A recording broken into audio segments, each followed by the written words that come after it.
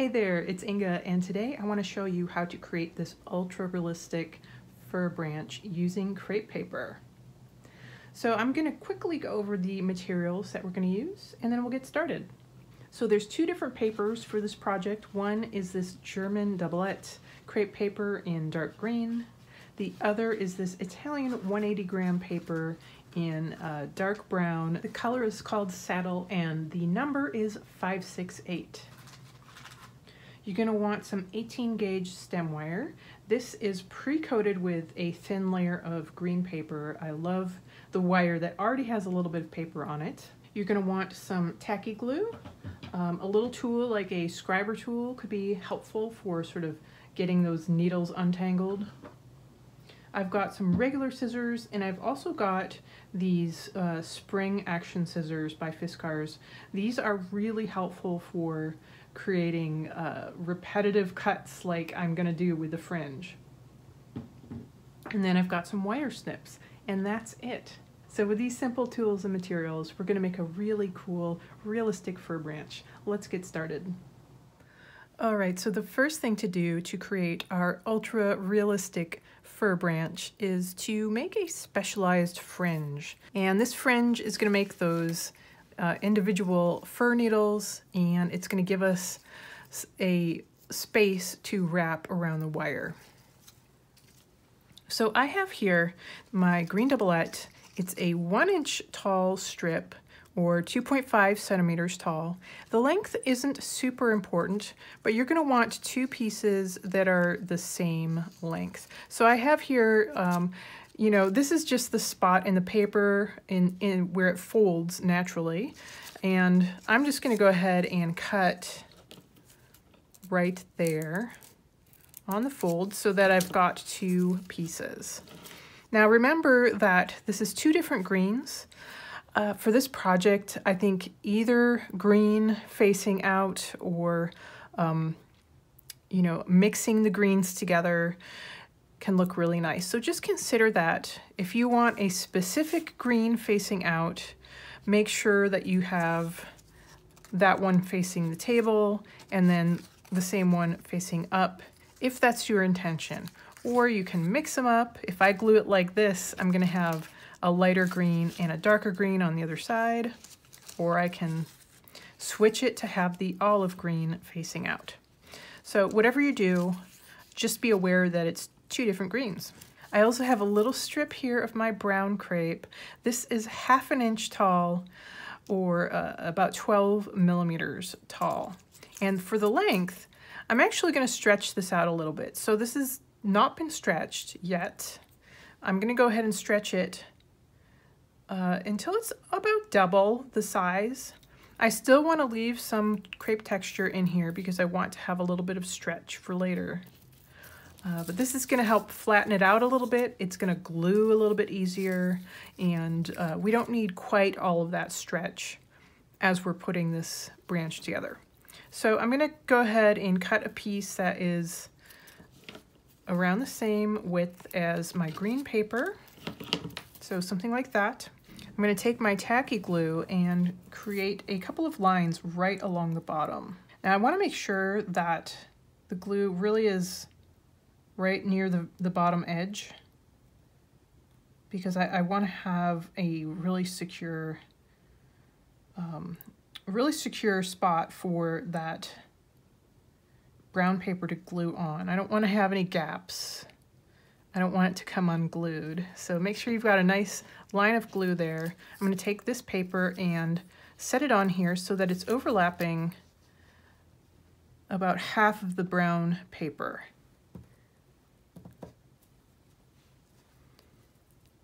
So about 1/4 inch of this brown paper should now be glued onto the green.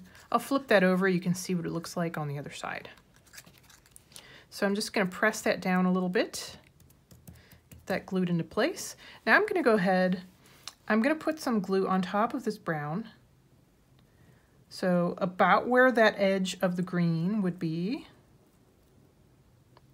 And I'm just going to keep going with adding some glue.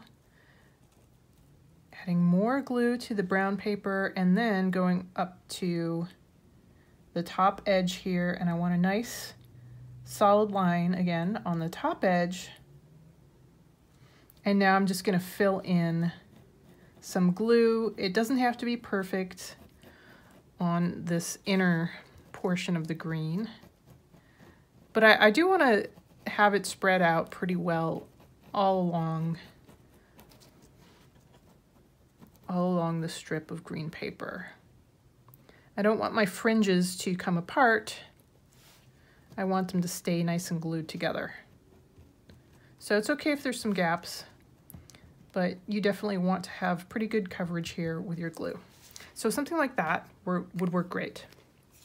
So now I'm going to take my other piece of paper here, and this is started to stretch out a little bit with the moisture in the glue, so I'm just going to correct the curve of this a little bit, and I'm going to place this on top. I might need to just stretch it a tiny bit,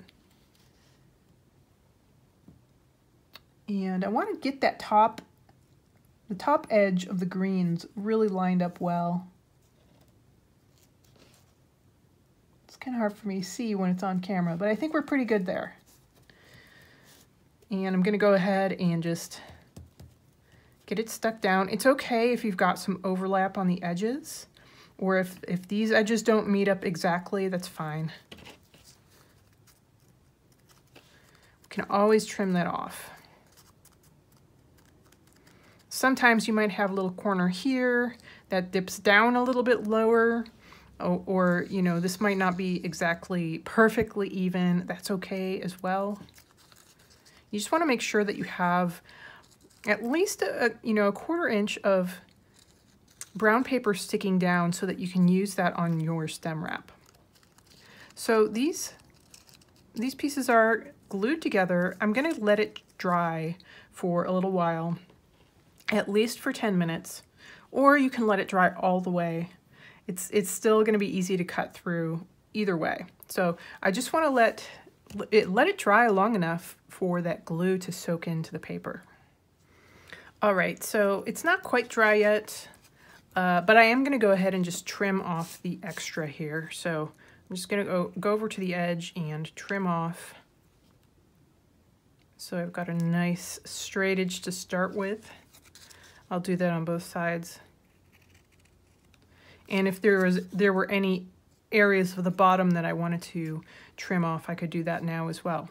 So I'm still going to let this one dry for a little bit longer, but I have this one that I made earlier. So this is completely dry, and it's still flexible. It's going to be easy to cut through because, you know, this isn't multiple layers of paper and glue. It's just 2 layers of paper with some tacky glue in the middle. Shouldn't be too bad. I'm going to take these spring action scissors. I love using these for repetitive fringing, especially if it's just straight cut fringe. I would love these because it reduces some of the fatigue in my hand. So if you haven't tried these before, I would recommend them. I do have a link below if you're interested in checking those out. So I'm going to go ahead with these scissors and start making some tiny fringe. Now the important part here is I want to go all the way through that green, and I want the tip of my scissors to go into that brown paper just a little bit. So this might be a little hard to see, but I'll show you again when there's more fringes. I'm actually cutting into the brown paper just a little bit. And the fringes that I'm making are going to be tiny, about a 1/16 of an inch or 1.5 millimeters. So that's pretty small. I like to just go slow, take my time. For this fringe especially, because I want to cut into that brown paper, but I don't want to go cut very far. I just want the tip of my scissors to cut into that brown paper. If this is challenging for you, if you find yourself accidentally cutting into the brown paper quite a bit, you might consider making a slightly wider piece of brown paper for your stem wrap. That way, if you accidentally start cutting into the brown paper a little bit further, it's not going to necessarily cause your fringe to fall apart into smaller bits. So here you can see how small these fringe are, and you can see that I'm cutting into the brown paper just that tiniest bit, just past the green paper. So I'm going to go all the way down my fringe, continue until I get to the very end. Sometimes I'll just cut off the fringe at the very end if I know it's going to be too challenging to get those last few little pieces. So yeah, this is a slow process for me anyways. So I like to take my time, relax, maybe listen to a podcast or some music, something like that, as I'm working on a project like this. I'm gonna go ahead and finish fringing this piece. I'll also fringe this one that I glued together a few minutes ago, and then I'll show you the technique for creating the branch end and start wrapping the fir needle fringe around the stem wire. All right, don't these look pretty? So just a few little things to do before we are ready to use these. So first of all, I'm going to give the brown paper a little bit of a stretch. This is going to put a little bit of distance in between each of my little fir needles. I'm also going to give these a very gentle curve. So I'm going to use the handle, or something like a pencil or a paintbrush handle would work great. I'm just going to curve it very, very slightly. I'm curving it away from me, but that's actually going to be toward the middle of the stem as we wrap it. And I'll mention that again before we start wrapping, so you'll be able to see what I mean by that. So I've just put a very gentle curve into these needles. I'm going to go ahead and do the same thing with this one.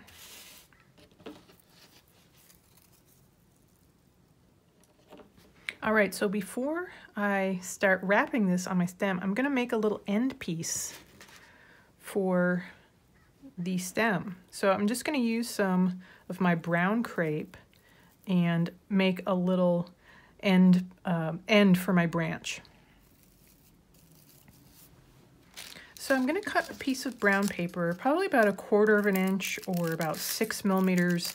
We want it to be shorter, more narrow than what we were creating for those. So I'm going to stretch it out all the way. I'm going to go ahead and get some tacky glue here on the strip. I'm going to cover, pinch it around the end so it kind of covers the end. Here we go. And wrap downward just a little bit. So I've wrapped down about 1 inch or a couple of centimeters. We're just going to be focusing now on the top 1/2 inch of the wire, or about 12 millimeters of the wire.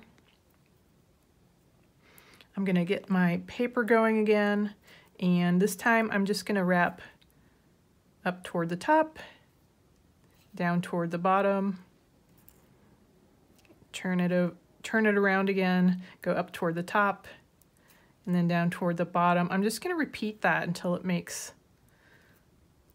a nice little pointy oval on the end of my stem wire.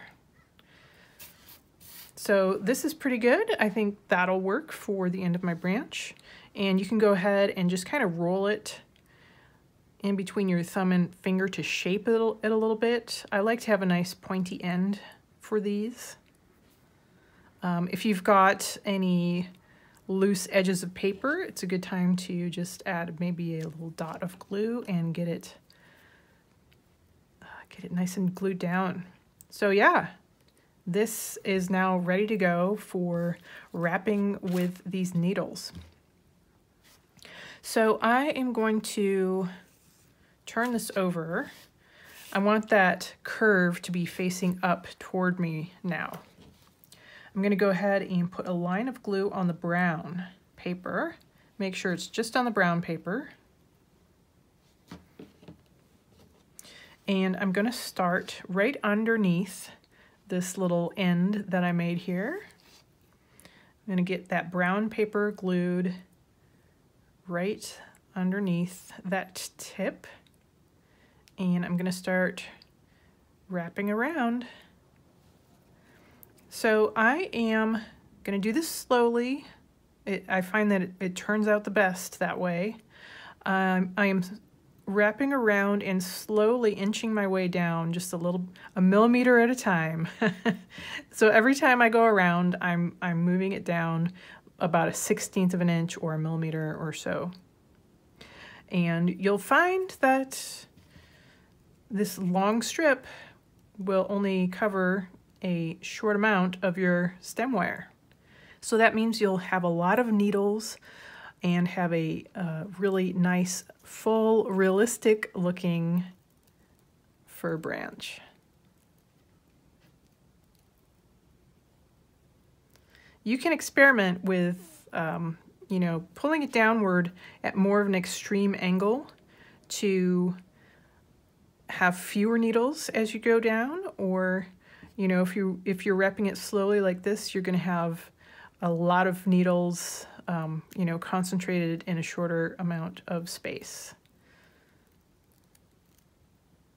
So do what you like to experiment with that. So one of my strips here wrapped a section about 2 inches long, or about 5 centimeters.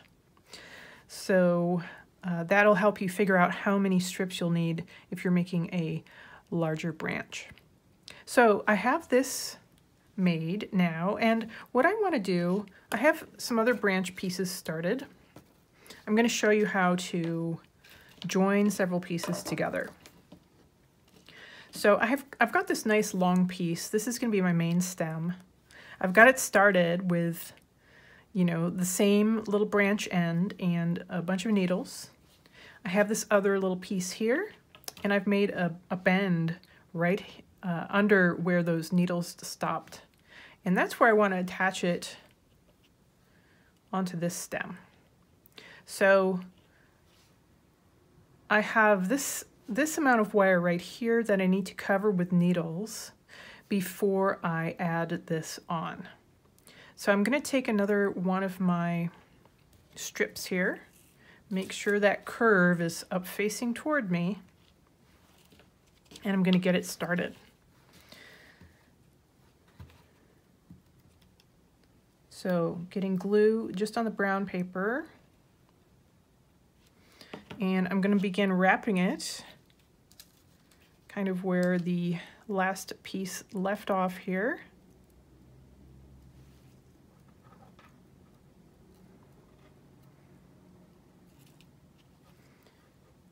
And slowly work my way down a little bit at a time.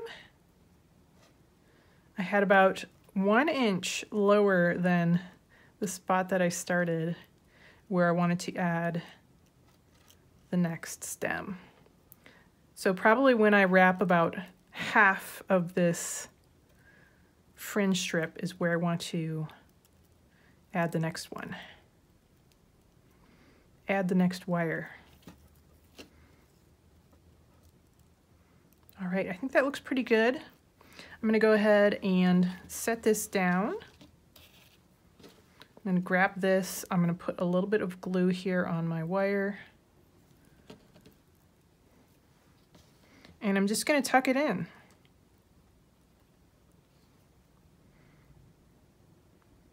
Hold it there for just a moment. And get my fringe strip wrapped around there. And carefully wrap a few times to get it started. Sometimes these needles will kind of get tangled up in each other, so just be aware of that. You might have to go back later. Actually, I will show you how to do that, to go back and sort of detangle them after the fact, after they're wrapped. So now I'm going around 2 wires for a little bit here.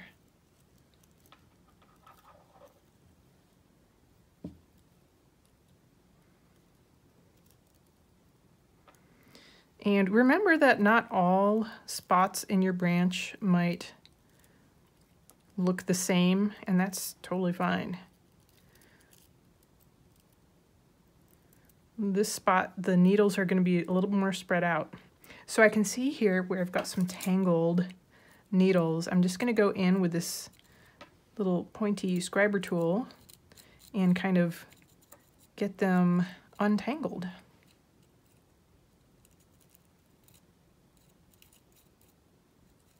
There we go. I can even go in, and if some of the curl came out or some of that soft bend got removed, I can go in and put that back. So now I've got this little spot here where I've got 2 coming together. And with this one, I wanted to extend the needles down a little bit more, maybe like that. And then I'll cover this area with some more needles and then join this one right here. And then I would want to ideally extend the needles a little bit further down here as well. And then I would finish this by just wrapping with some plain brown crepe. All right, so I'm gonna go ahead and finish up this fringe wrapping and probably have to make some more fringe. And I'll show you what that looks like when I'm all done. All right, here we go. So I've added the last little bit of my branch and added some more needles down here, and then finished the stem with some brown crepe.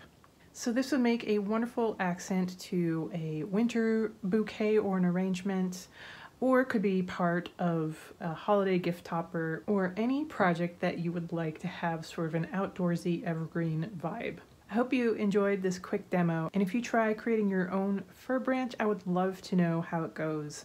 Leave a comment, or you can always tag me on Instagram at Inga Ilse Peterson. If you are interested in more tutorials, I've got a tutorial club on Patreon linked below. Check it out. I've got dozens of full-length video tutorials and templates, all available for a low monthly pledge. I'm so grateful for the support of my Patreon members. It allows me to keep creating wonderful tutorials like this for you. Have a great day, and hope to see you again soon.